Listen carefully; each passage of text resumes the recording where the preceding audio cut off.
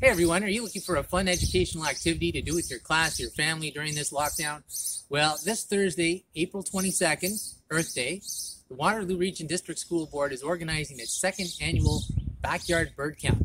Participation is easy. All you need to do is look for birds for at least 15 minutes. You can go for a hike with your family, you can walk around your block, or you can even just count birds out your window. Alright, so when you're looking for birds, try to record which species of birds you saw and how many. If you're not sure how to identify birds, we've got some great color identification sheets on our website.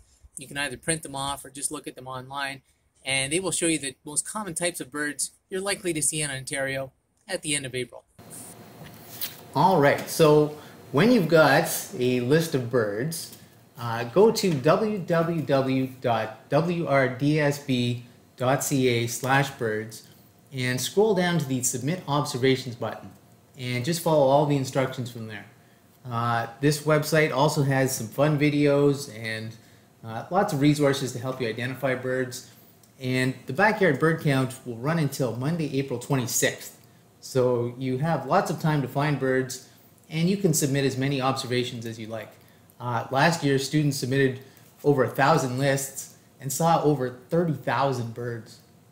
It's a good time of year to find birds because a lot of birds are just returning from down south, and do your best to try to identify them. If you make a mistake, don't worry about it, but try your best.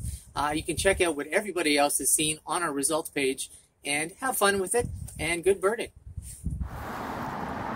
Holy crow! Would you see a rare bird? No, just a crow. Right over my back. Of course, thank you.